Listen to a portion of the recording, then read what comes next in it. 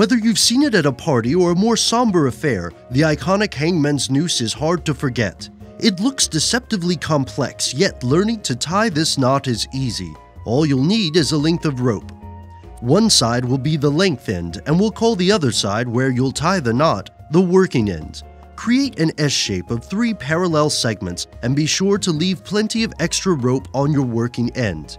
Now, take the working end of the rope and wrap it around the 3 segments. This forms the first turn of the noose.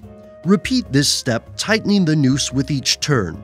Traditionally, hangmen use 13 turns, but you'll be fine so long as you use a minimum of 7.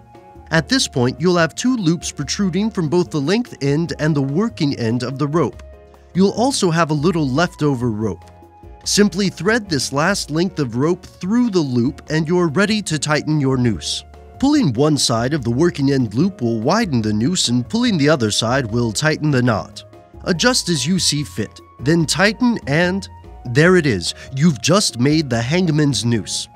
Now, keep in mind that this knot does have uses outside of executions. For example, it's also been used to create a weight at the ends of ropes, or a prop for plays and costumes. As a gentleman, it's your duty to keep the audience informed and at ease. And, perhaps most importantly, it's vital to make sure that you only use this knot in appropriate and law-abiding ways.